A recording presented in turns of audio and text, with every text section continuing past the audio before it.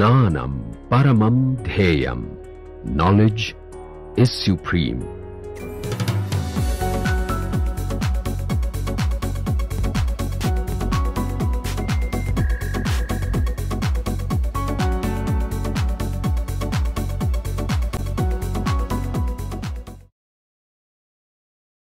Okay, so let us begin with today's lecture.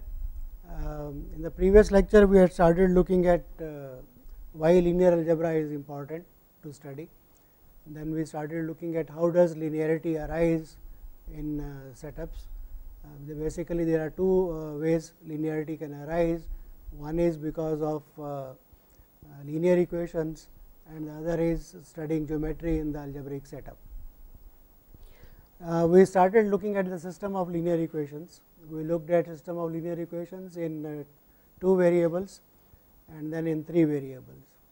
And in both dimension 2 and dimension 3, that is 2 variables and 3 variables, we analyzed geometrically how the solutions can be obtained. And that led us to algebraic method of solving those equations, namely trying to eliminate variables one at a time and trying to see whether the system has a solution or not. So, we will start with looking at general system of linear equations and generalize the Gauss elimination method for a system of m linear equations in n variables. So, let us look at so we recall that the equation of the type a1 x1 plus a2 x2 and so on, a n x n equal to b 1, we call it as a linear equation because the variables x1, x2, x3 and xn all have powers 1, and we say this linear equation has coefficients a1, a2, a n. In general, we may have a collection of m linear equations in n variables, and we will write it as a11 x1 plus a12 x2 and so on. So, the first subscript in in the coefficients indicates the equation. So, this is the a11, a12 and so on, that is the first equation. Second equation will have coefficients a21 and so on, and the last equation, that is mth equation, will have coefficients with subscripts am1, am2 and amn. So, this is a system of m equations in n variables, and we called a vector in Rn S1, S2, Sn a solution of the system if it satisfies all the equations, namely if we replace x1 by s1, x2 by s2 and xn by sn in all the equations, then we should get the left hand side is equal to the right hand side. So, in such a vector s1, s2, sn is called a solution of the system. And we saw that the solution of the system does not change if we change the order of the equations, that is just renumbering the equations instead of first to be the second. The solution does not change.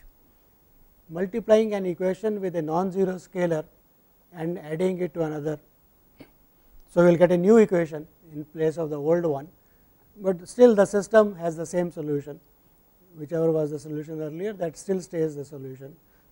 And thirdly, if you multiply an equation by a non-zero scalar, you are changing only scaling both sides equally, so the solution does not change. So, but an important thing is here it should be non-zero scalar, multiplying by non-zero scalar. So, these 3 type of operations are operated upon the equations, and they are called elementary row operations. So, we observed that the elementary row operations, when performed on a system of linear equations, do not change the solution set of. And what is the aim? The aim is by applying these operations, elementary row operations, m cross n system, that is m linear equations in n variables, can be transformed to a system of equations of the following type, where the first equation has coefficient C11, C12 and so on. In the next one, so in the next equation, at least one of the variables is eliminated. if here C11 was not 0, then in the next one that coefficient is eliminated and you get a equation which starts with x2. Possibly x2 also can be 0, but x1 is positively missing in this. So, one variable has been eliminated. So, using those elementary row operations, the system, given system can be changed, can be transformed to a system of the following type. So, we write this as there is a number r. So, r is less than or equal to the number of variables, right, n is the number of variables. So, there is a number r between 1 and n such that the first r equations possibly have non-zero coefficients C1 Ci's, and on the right hand side possibly these are non-zero, but after the r plus 1 equation everything is 0 equal to 0. So, what we have done is we have reduced the number of equations which are required to find the solution, okay, to r equations possibly. Here remaining equations n minus r equations are all 0 equal to 0. So, this is the method suggested by Gauss, that do those row operations, elementary row operations on the system and transform into this form. But what is the advantage of this? So, let us now supposing in this last equation the remaining equations are always true, but look at this equation. Okay. In this, supposing it so happens, okay, that one of the coefficients CRR is not equal to 0, is 0, all the coefficients here are 0, but dr is not equal to 0. Suppose this happens, right. It is possible, we did not say that these coefficients need not be 0, they all can be 0, but dr is not 0. That will mean what? You will get 0 equal to a non-zero number, and that will mean there is some inconsistency in the system. So, the system will not have any solution. So, that is called a inconsistent. So, if conclusion is if for some r between 1 and n is the number of variables, all the coefficients C r j are equal to 0, that means for all j in those that equation the left hand side is 0, but the right hand side is not equal to 0, then the system is inconsistent. So, the second possibility is system is consistent, that means this does not happen. So, then there are solutions. So, then n minus r variables get arbitrary values. So, let us just look at the previous equation. Supposing this is a consistent system. So, this involves the variable xr plus 1 and xr, the variable xr plus 1 and xn. So, in this equation, this is the equation involving these variables, n minus r variables are involved in this. We can solve one of the variables in terms of the other variables using this equation. So, in this we can give the remaining variables some arbitrary values and find one of values for one of the variables. So, that is what it says, that n minus r variables get arbitrary values, okay, and the remaining r can be determined in terms of these variables from the backward substitution. So, this we are summarizing this. The system is inconsistent means no solution, and that happens when there is something like 0 equal to non-zero in one of those equations, which have been reduced to a specific form using row operations. Consistent means there are solutions, at least one solution, and you can get actually infinite number of solutions by putting various values for some variables and calculating the others in terms of them. So, this is the method suggested by Gauss to solve system of linear equations. To make the system more systematic, we realize that the coefficients are important and not the variables. So, a11 x1 plus so on. So, what we do is we will just look at the coefficients of these equations. Here it was equality equal to b1. So, we look at this array of numbers. So, it becomes important to study array of numbers, that gave us a concept of what is a matrix. So, such a thing is called a matrix. So, this system we saw it yesterday. in the previous lectures, that this system of linear equations, m equations in n variables, can be written in terms of matrices. So, A11, A12, A1n, if you take that as the first row, second row A21, A2n and so on, and call that matrix as A. So, A is AJK, is the m cross n coefficient matrix. So, the matrix consisting of the coefficients of these m equations, forgetting the variables and forgetting the arithmetic symbols, that is A. X is the variable which is an unknown vector.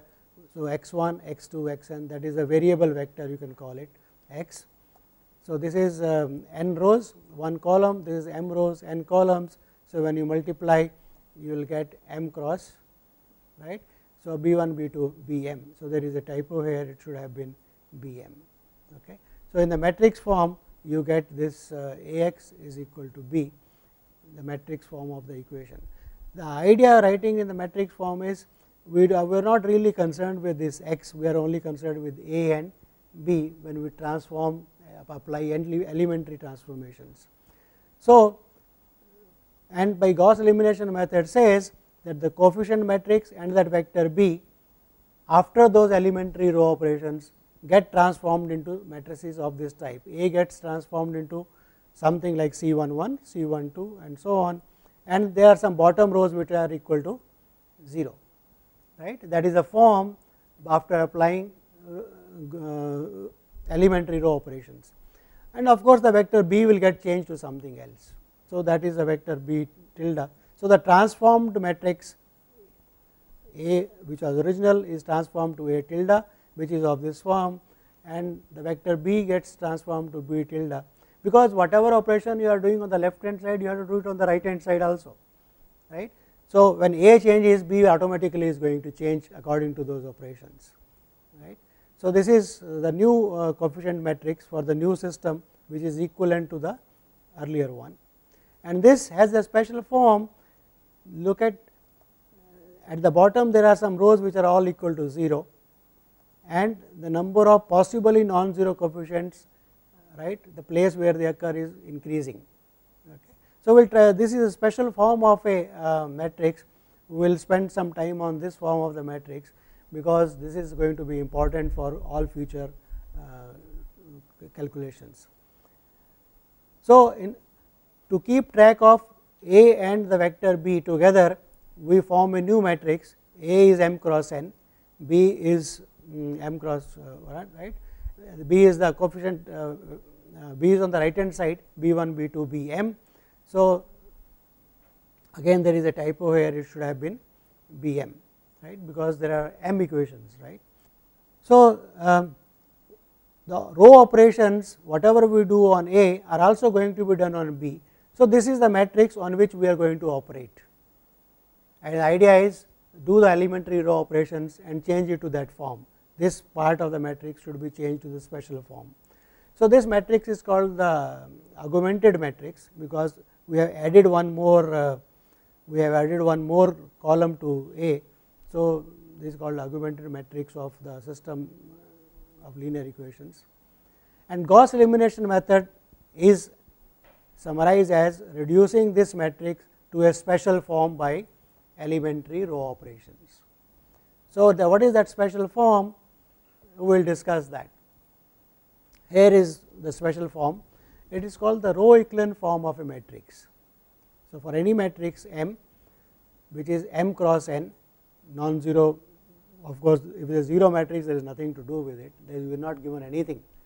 So, we assume that there is at least one non-zero entry in the matrix. So, M is a m cross n non-zero matrix.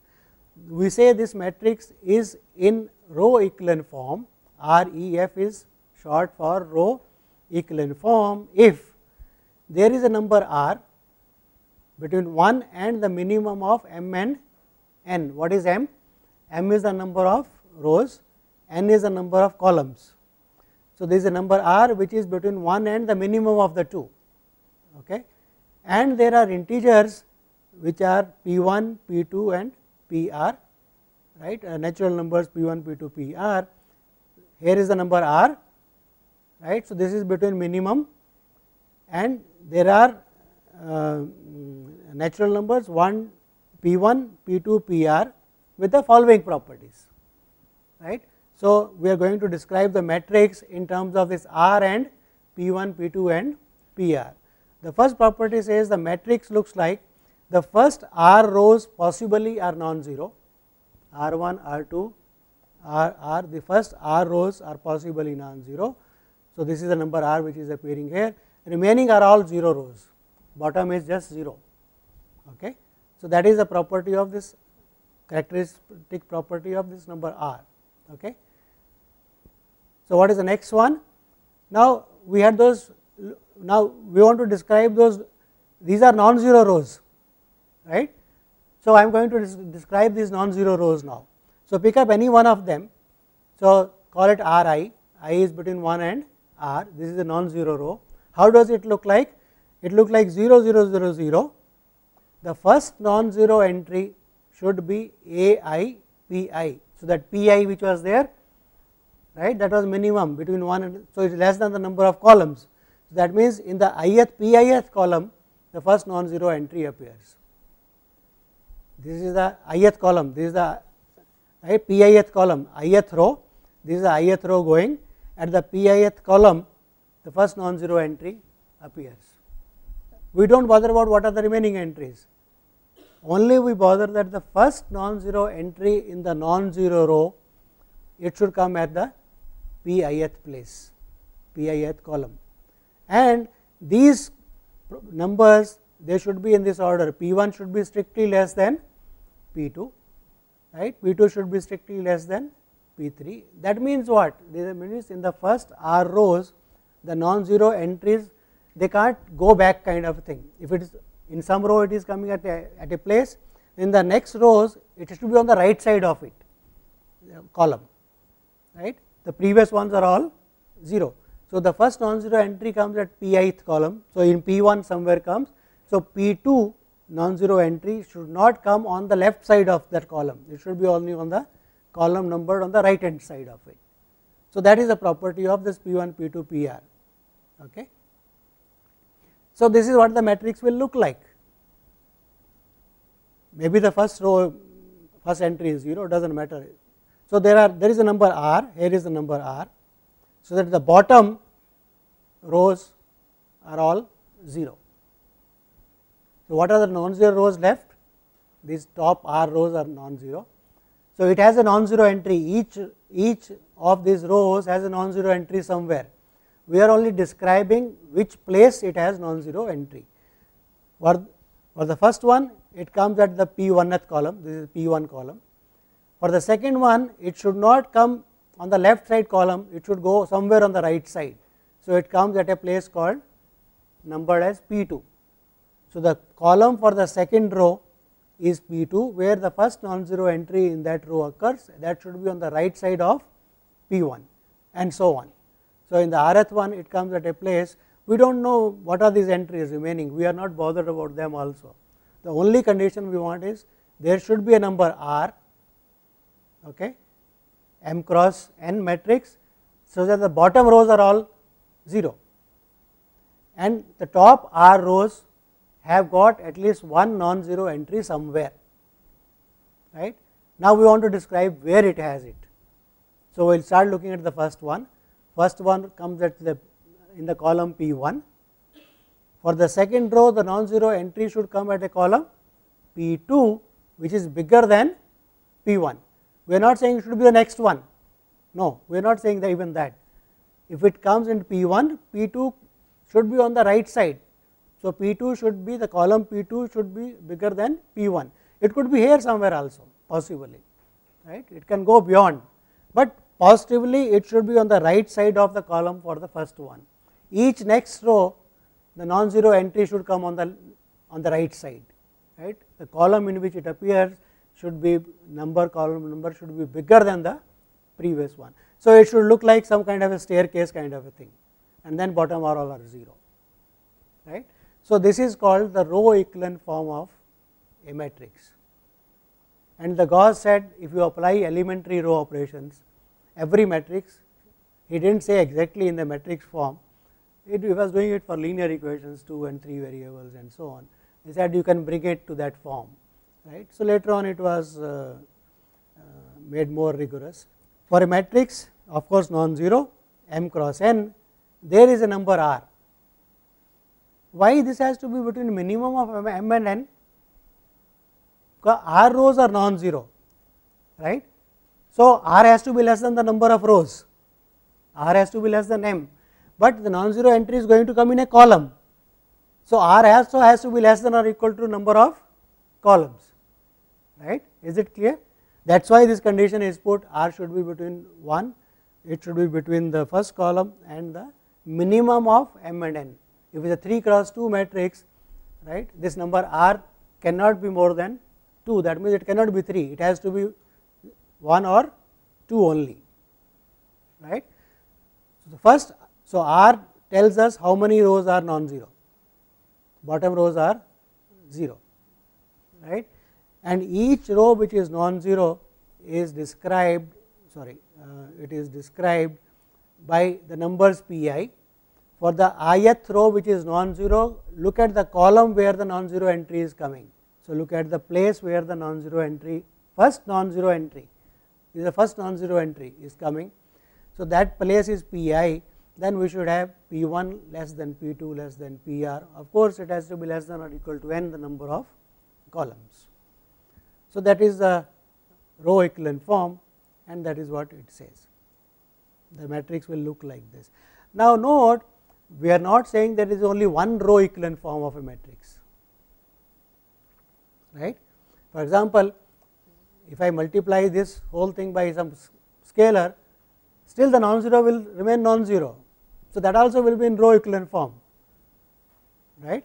So, when we change a matrix to a row equivalent form, we are not saying there is only one possible answer, right. The numbers could be different, but the pattern has to be same, right.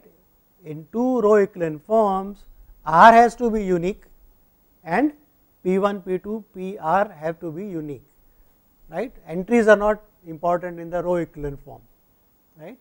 Is it clear? We will do more examples to understand that.